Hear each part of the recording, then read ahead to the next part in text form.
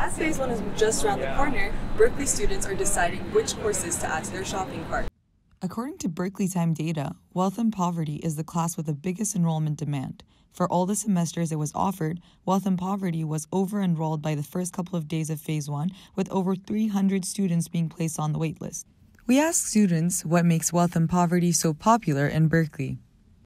You have a campus where people are fighting for the underprivileged and minority groups and the people who are directly affected by the split in between wealth and poverty in the United States. It has this perspective about like how we got here and where we are, and it's something that affects every student, right? Like how you grew up and where you grew up and like how much money your parents had growing up.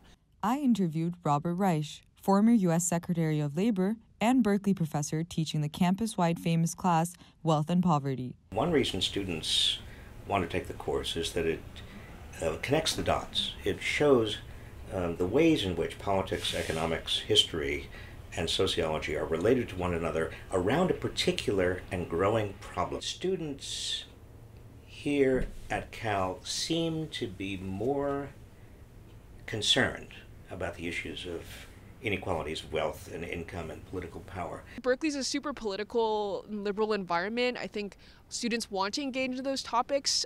It's just kind of part of the Berkeley experience. And I kind of felt like I had like an inherent responsibility to like familiarize myself with these types of issues so that I could become a more informed like public citizen after I graduate and enter the workforce.